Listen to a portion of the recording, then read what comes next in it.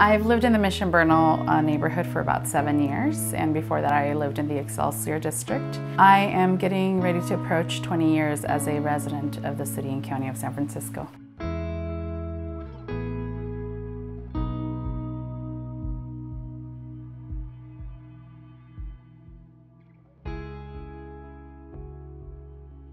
My name is Ani Rivera. I'm the executive director at Galeria de la Raza, a local arts-based nonprofit that showcases work that relate to the Chicano-Latino community. And I've lived in this building for 7 years. Some of my neighbors that have been here almost 30 years. We were notified via a phone message from my landlord that he was going to sell the building. When we realized that it was happening, there was moving forward, there was no longer a thought for the landlord, I sort of had a moment of panic.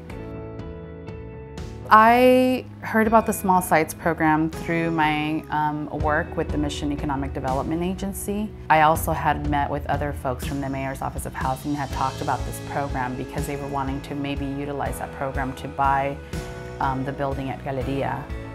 We're dealing with different families and different needs and different sort of capacity in terms of what they could do. Conversations that were had, early in the morning because that's the only time that all the tenants were in the building.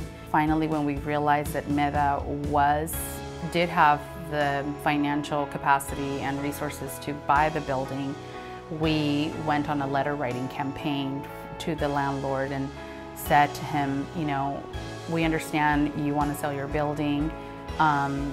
We understand what you're asking for. You're entitled to it. It's your land, but please work with us. What I love about Bernal Heights is that for me, it represents the diversity of what made me fall in love with San Francisco. We still have a lot of mom and pop shops. You can walk to almost, get all your resources within walking distance.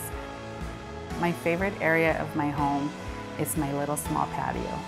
For me, having my patio where I can start my morning with my cup of coffee and slowly kind of assess the weather, it's really a sweet spot for me, and I love it.